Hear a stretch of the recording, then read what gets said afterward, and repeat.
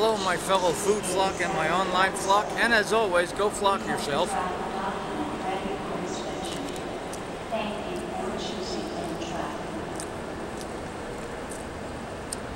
We're here at the 30th Street Station in Philadelphia with another fun, maybe exciting, possibly action-packed, who knows, award-winning, probably not, episode of that show you've all come to know, love, and or possibly hate. Fat Guy Theater. I'm the fat guy, and wherever I'm at, that's my theater, which today happens to be the 30th Street Station, which can be seen in the movie Blowout. I do believe it can be seen in many other movies. Witness comes to mind, but Blowout is one of my top 5 all-time favorite movies. If you haven't seen it, you got to see it.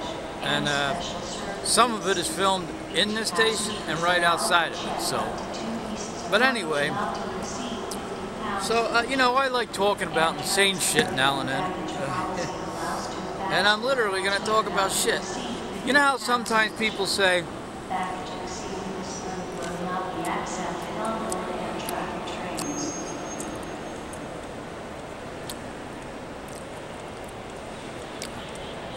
you know how people sometimes say eat shit and die?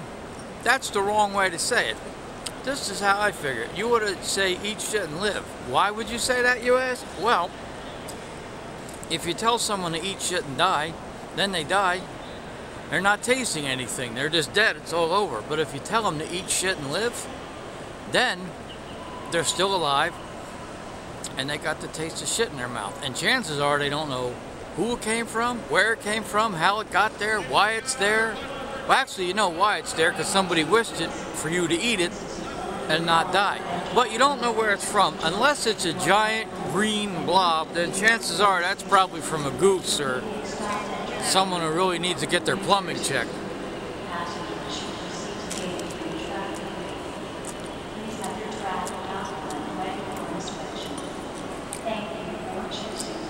Now, one day I was on the bus and I was talking to one of the drivers, and I told him my little quote about, instead of saying eat shit and die, you ought to say eat shit and live. And he said, "You're a sick, sadistic bastard." And I said, "I agree with 2 out of 3 of those. I'm not a bastard. I know who my parents are." So anyway, but I guess I'm sick. Maybe I'm sadistic. Attention please. This is the final call to check baggage on Amtrak Silver Star Train 91. Bags must have identification. Or if I might just have a crazy sense of humor.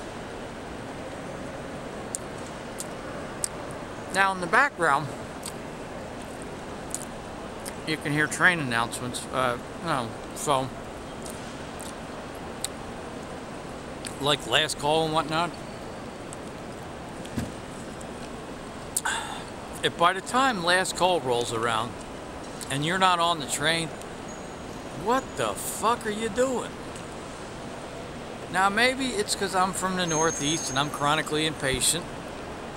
Or maybe I'm just not a jackass. Well, I'm quite capable of being a jackass, but I like to, you know, get on the train long before it leaves. That's just me, I don't know. Now here,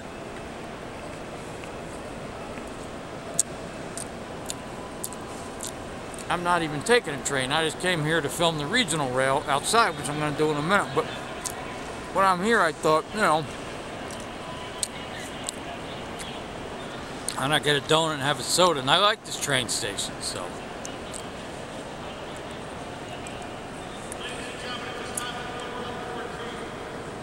It's, you know, it's as good a place as any to hang out, if you ask me. I enjoy it. You know, anytime I get a chance to hang out at the train station, I'm going to take it. And since I live in Philadelphia,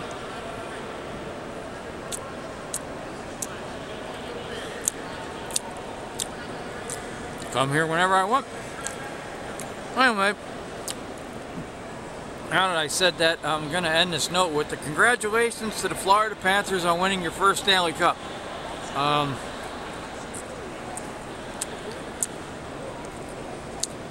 not a Panthers fan nor an Oilers fan. Devils and Islanders, and I casually pay attention to the Canucks and Kraken, but I like parts of the Northwest, but I'm glad Florida finally was able to hoist that Stanley Cup. Looked like maybe they were going to blow it. I don't know, but they didn't. And speaking of blowout or blow it, that happens in blowout. Someone gets blown, and there also could be a blowout. Who knows? You got to watch and find out.